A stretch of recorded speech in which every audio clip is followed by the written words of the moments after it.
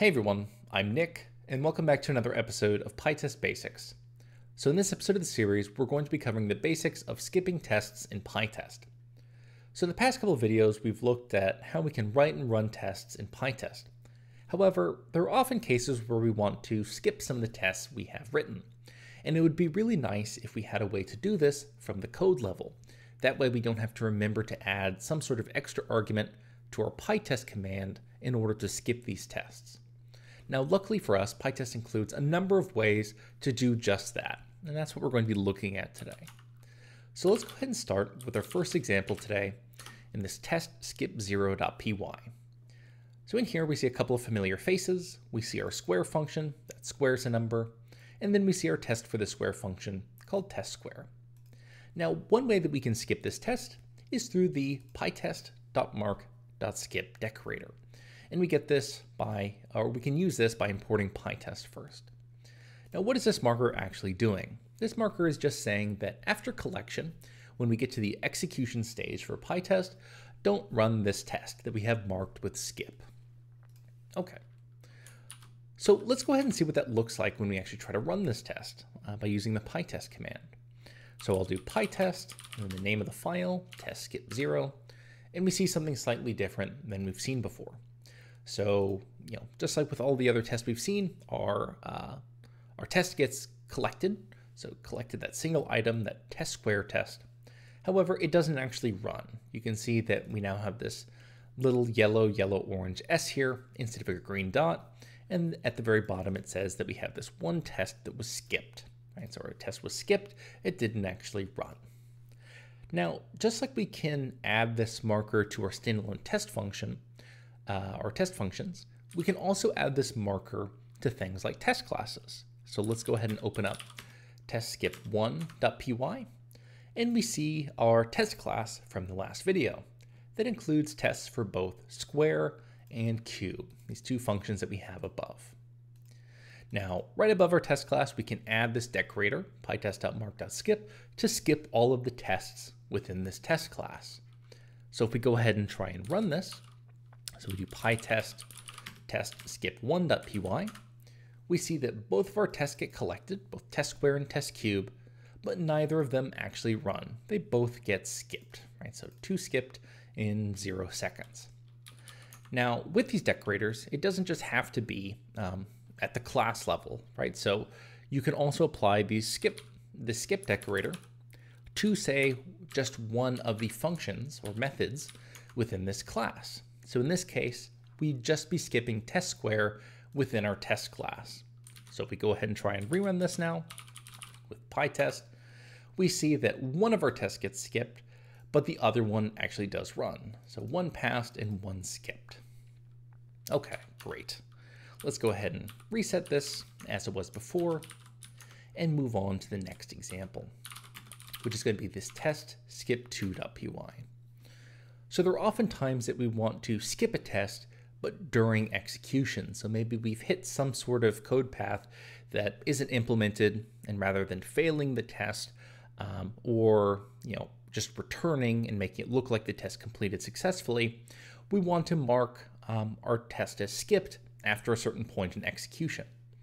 Now we can do this in a slightly different way. So instead of using that decorator, pytest.mark.skip, from importing pytest, we can use just a call to pytest.skip, and this will just end execution and mark the test as being skipped.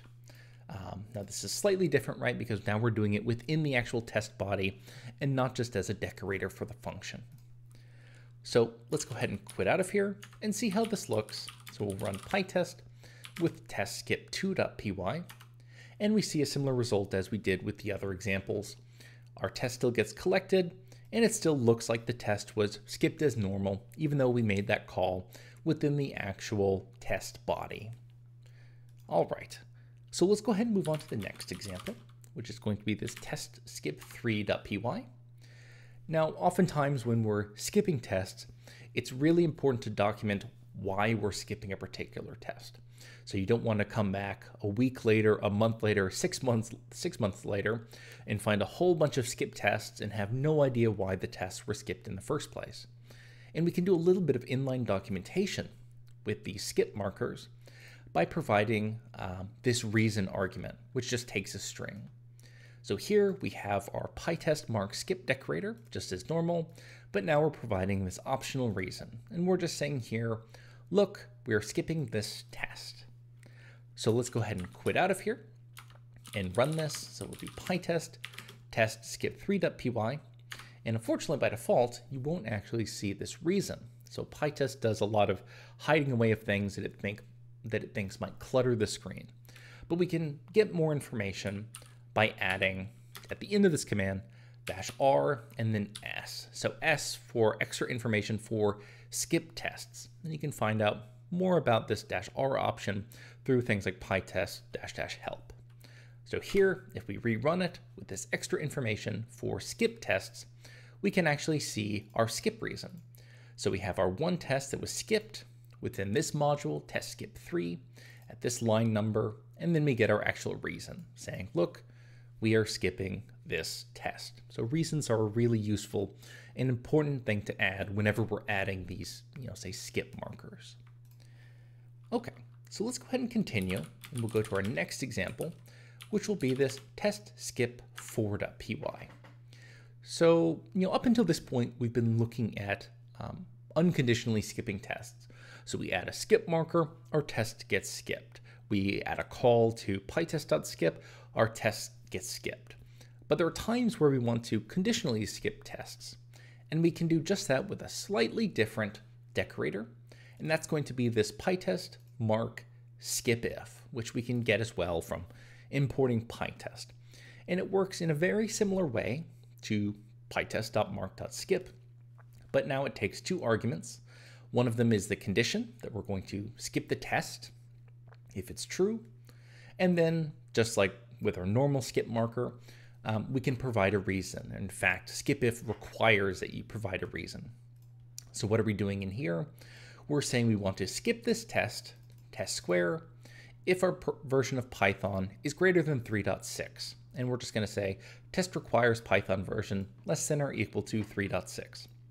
Now, the version of Python I'm running on this machine is 3.7, so my test should get skipped. So this is a very useful way to skip tests, if you find that the system doesn't have a particular software requirement.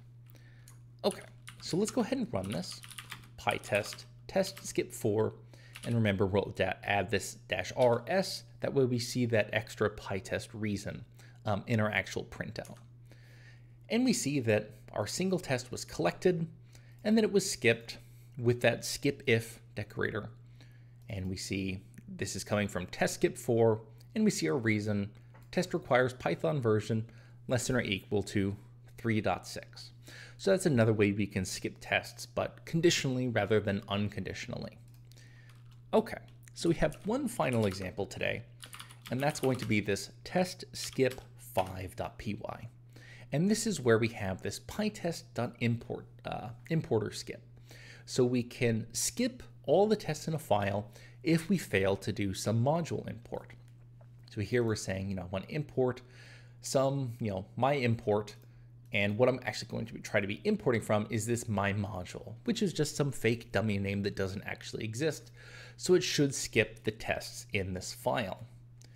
Okay, so let's go ahead and see how this looks when we try to run the tests inside of test skip 5.py. And then we see that the test collected 0 items and that there was 1 skipped.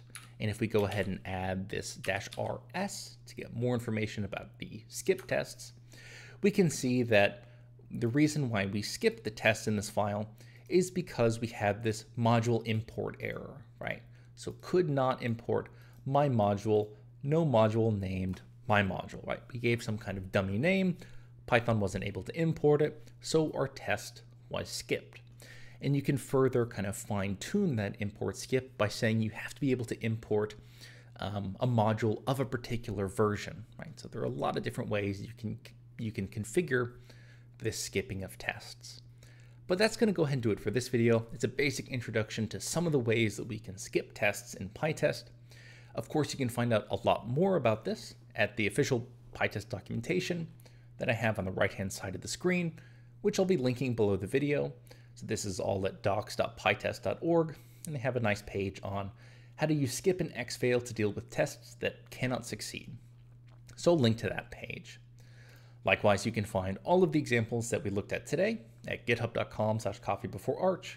So if we go under repositories, you can find everything under this pytest repository, and you can also find written guides related to pytest under the pytest guide repository. And I'll put a link to this guide on skipping tests with pytest below the video as well. But that's going to go ahead and do it for today. As always, I'm Nick, and I hope you had a nice day.